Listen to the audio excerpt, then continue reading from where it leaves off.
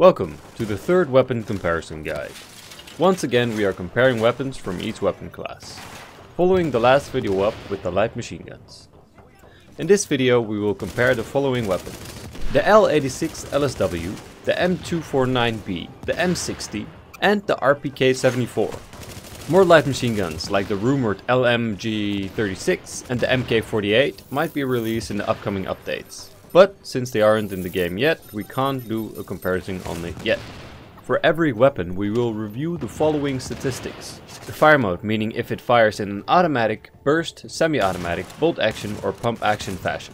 The damage in terms of high, medium or low. The optimal range, the rate of fire, the magazine capacity, the accuracy, meaning the size of your crosshairs when firing, the stability, meaning the vertical drift, kick or recoil pattern, the reload speed and the available modification slots. We won't review the weapon variants. For more information on the variants, watch the individual weapon guides for them. So let's get into it.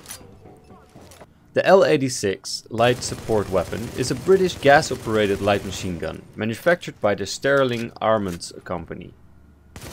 Its fire mode is automatic, its damage is at 9000, the optimal range is at 35 meters, with a rate of fire of 610 rounds per minute and a magazine capacity of 30 rounds.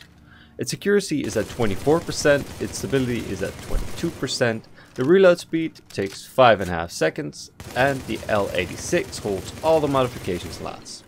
The M249B is an American belt-fed machine gun, manufactured by the Belgian company Evan Herschel. Its fire mode is automatic, its damage is at 7800, its optimal range is at 35 meters, with a rate of fire of 550 rounds per minute and a magazine size of 100 rounds.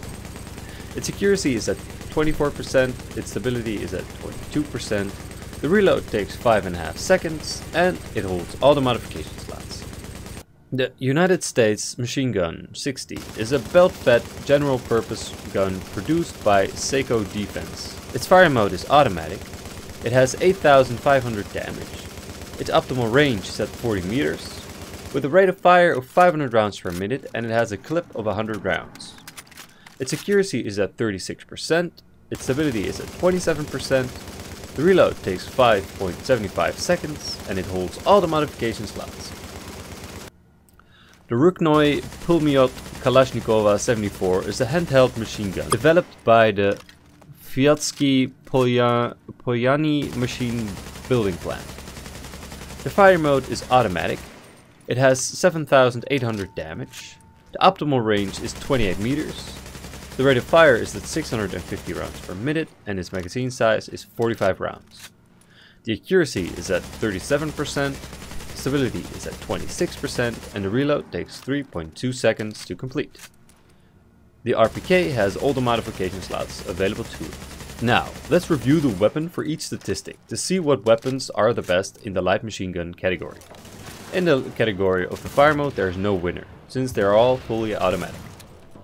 The damage is the best for the L86, followed by the M60. The optimal range is best on the M60. The best in the class rate of fire goes to the RPK, closely followed, surprisingly, by the L86. The best in class accuracy is owned by the RPK, followed by the M60 with 1% less. The stability is owned by the M60, followed by the RPK with 1% less. All the weapons have a slow reload speed, but the RPK is the fastest by quite a lot. Finally, all the LMGs have all the modification slots available to it.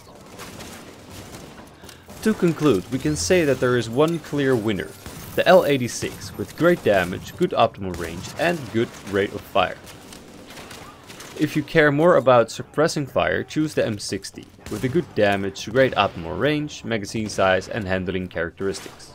However, every light machine gun has other weapon variants with increased statistics and available modifications that can make the weapon perform better. Lastly, remember that there's a difference between how a gun works in theory versus in practice.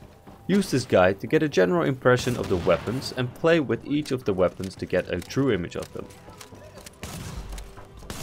Thank you for watching. If you enjoyed, consider leaving a rating and subscribe for more related content. If you have any questions, comments or constructive feedback, Feel free to leave it in the comment section down below.